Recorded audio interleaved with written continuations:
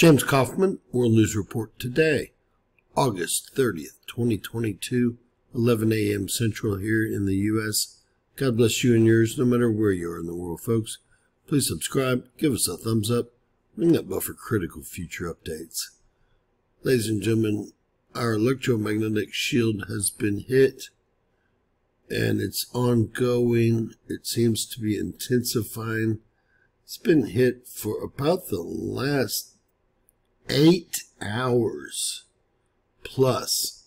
So if y'all didn't sleep well, there could be a reason. So this is our Schumann resonance. Now, based on the spiking we see on the electromagnetic field, I believe that this is running behind. You can see 12, 14, and we're up to 16. This has always been running behind. So right now we're in a full spike past 105 hertz, which I'll show you very shortly on the 6-day comparison. But the Schumann resonance has pretty much been off the hook since very, very early UTC time and very late last night.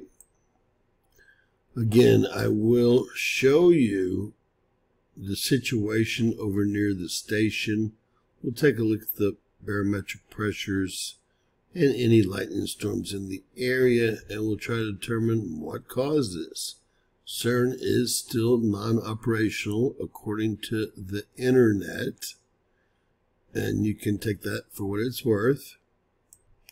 So when we get down to it, it looks like that we've been off the hook as we are now.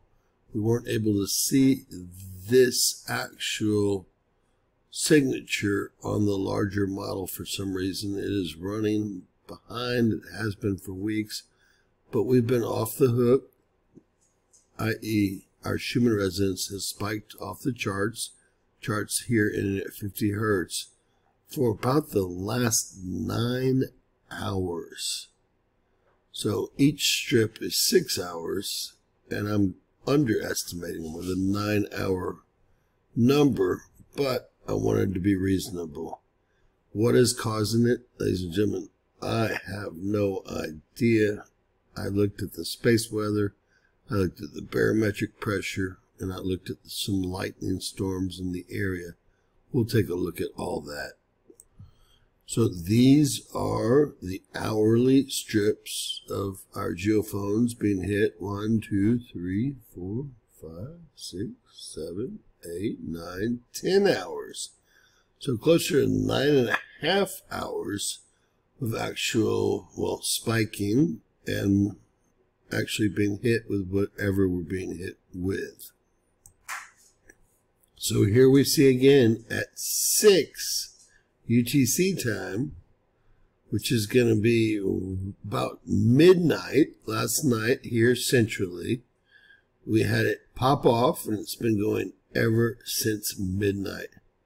So that's quite a long Schumann resonance spike. It's been on and off and all over the place. I, again, don't know what's causing it, but it's very indicative here on the charts.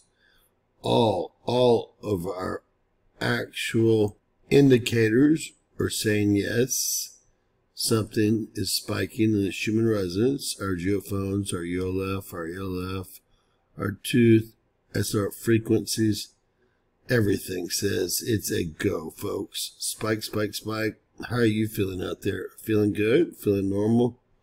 You tell me. We're seeing spikes also on the Tomsk model. This has been ongoing for about 11 hours. It's still happening. All of them are not off the charts. The charts here end at 40 hertz. But we still are seeing that signature, which matches up to what we're seeing in the Italian or on the Italian model. NASA is saying today that we have missed all 11 or 12 major MCMEs that were inbound. It's more than a Christmas miracle now, folks.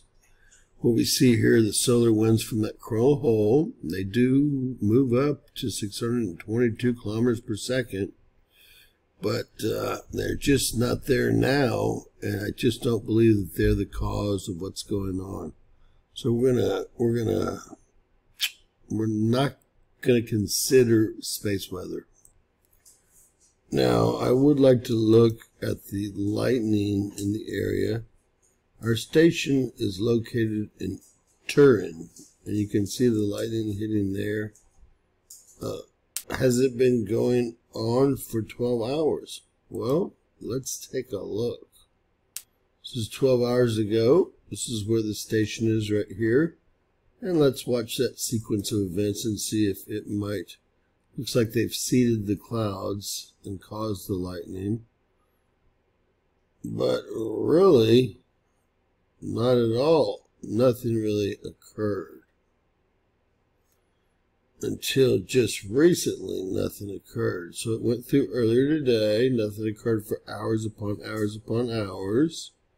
Then all of a sudden, at the end of the day, just now it started to reappear. But this is just now. Remember, our station is located in Turin right here. And that proved to be completely unaffected during most all of the hours of concern here. Although there was lightning associated before and afterwards, Turin has been lightning free for most of the period, almost all of the period that we're talking about, which is really strange.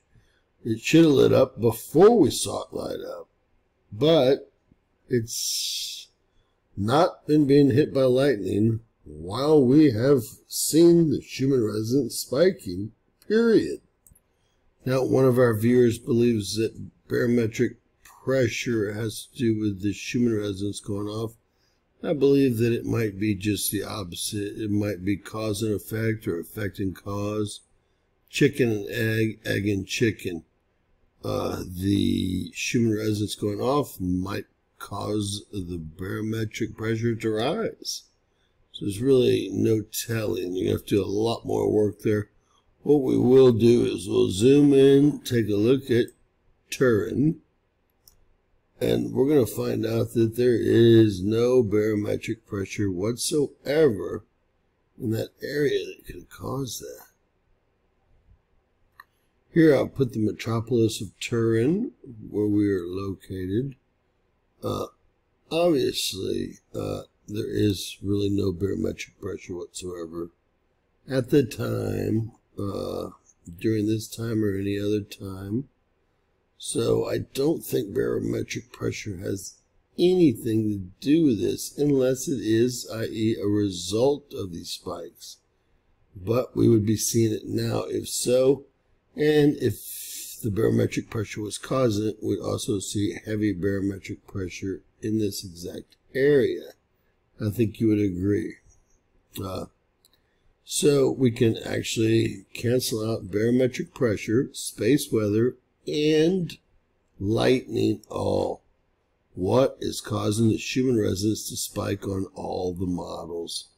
God bless you and yours, folks. Please share and subscribe. Always remember that anything is possible in Bizarro World.